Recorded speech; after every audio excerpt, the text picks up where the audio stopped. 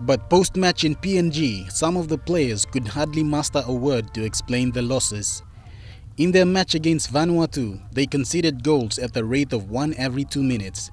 There was even a suggestion that some of them might need counseling to get over the trauma of it all.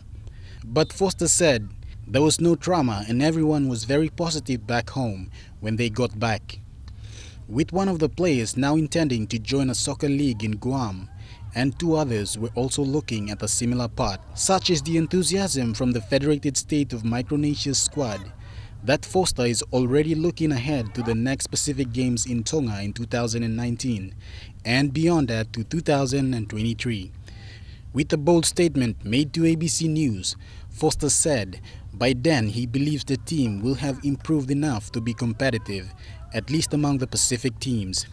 Foster said he takes his inspiration from Guam, who last featured in the Pacific Games in 2011 and took some heavy beatings, although nothing on the scale of Micronesia's brutal experience in Port Moresby. Foster is now hoping football's world governing body, FIFA, will step in with an offer of assistance for the Micronesian team. Shane, Saroya National, MTV Sports.